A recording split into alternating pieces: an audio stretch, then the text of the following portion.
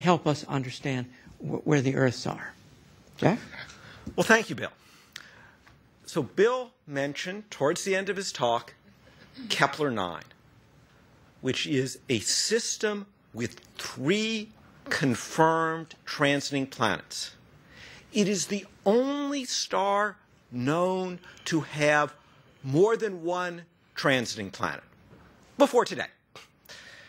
And transiting planets are very, very valuable because that's the way we can get the sizes of the planets. And all the other 100 transiting confirmed planets prior to today were orbiting 1 per star. Kepler 9 had 3. Now, if we can have my first slide, this emphasizes the 170 candidate multiple planet systems that Kepler has identified. The small dots are the stars with 1 candidate.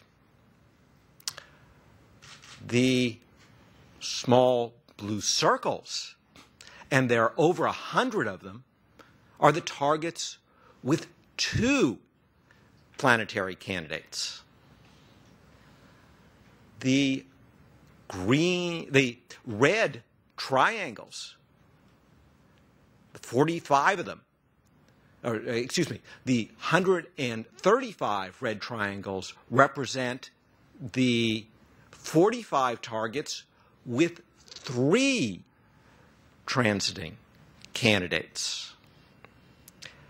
The 32 pink squares represent the candidates around the 8 targets that have 4 candidates. So we've got a lot of stars with 2, 3, and even 4 candidates. If you look over towards the lower left, you'll see 5 pentagons. They represent the 5 candidates around 1 star which has 5 transiting planet candidates. But towards the center and a little off to the right in the figure, representing mid-sized planets at medium to long periods among our sample, that stand out, those green hexagons. The only target that we see 6 signals, and those are no longer just candidates.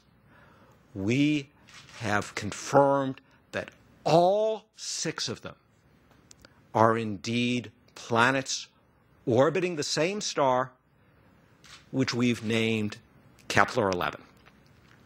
Now, in the next slide, this just shows the position of Kepler 11.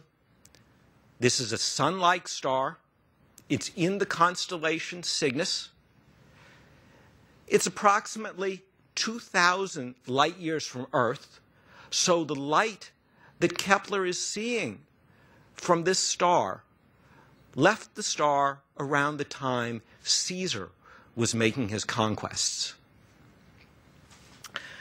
Now, if we can have the video, this is a Kepler view of the system to begin. We see this target dimming like clockwork, but like a very special clock, one with 6 hands moving at 6 different rates.